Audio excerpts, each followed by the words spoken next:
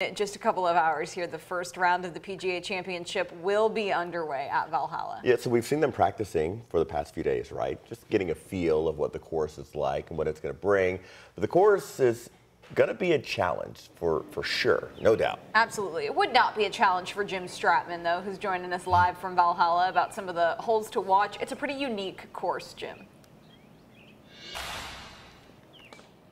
Exactly. You know, we're moving from an avid bird watcher to now an avid golf watcher. And I'm going to be watching a few things in particular, especially when it comes to the way that the course is playing. In fact, we know that the bones of the course have been pretty much staying the same since about 2014, the last time that the PGA Championships was held here. But Kyle Kramer, who's the head golf professional out here at Valhalla, told me that there have been some subtle challenges or subtle changes that could make for some challenges for some of the players as we get started with the tournament rounds today. He said, as we were driving around earlier last week, that number one in particular is going to be what he calls potentially a top 4 or 5 hardest hole of the weekend for some of these players.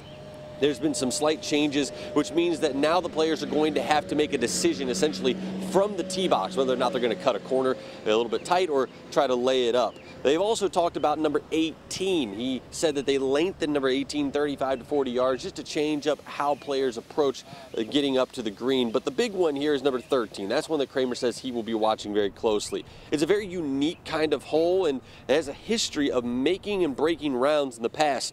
And he expects that hole to do the same thing again this year. In the tournament, when you look at past history, you see a lot of birdies on this hole, but you also see a lot of bogeys and others. So, in my opinion, it's a great golf hole because it presents an opportunity to either, gain strokes on the field or you could lose a couple. Now, Kramer says the mark of any good golf course is to make the players have to think and change their strategies day by day, which is exactly what he thinks that Valhalla will do later on this weekend. And as we mentioned, some of those players, they will be out here just about an hour or a little over an hour from now. They'll be out here to start getting set to tee off those first groups. We'll talk more about who's playing in the field today, when they're going to be teeing off in just about 45 minutes. Eric, Grace? All right, Jim, thank you. A big reminder for folks here. So with no parking at Valhalla, we've learned that some people are leaning on ride shares to get to the club. Walk-ups, we've been telling you, are discouraged, but that doesn't necessarily apply to things like Uber and Lyft, which can drop people at the ride share lot at the Parklands at Floyd's Fork, just a short walk from the club. A lot of golf fans are using that option instead of shuttling. Uber from the house.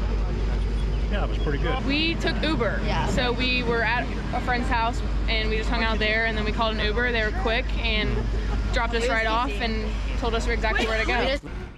So if you want to use a rideshare, enter 2024 PGA Championship as your destination in your app of choice. Drivers will take you to Lot X. You'll cross Shelbyville Road on a makeshift crosswalk, which police are monitoring before meeting the main spectator entrance. If you do plan on using the free shuttles instead, you will need to park at the Kentucky Expo Center using the main gate or gate 6. Shuttles run from 6 this morning, so they're going right now, and then they will stop at 9 tonight. Gates at Valhalla open at 6:45 and play will begin at 7:15 in the morning.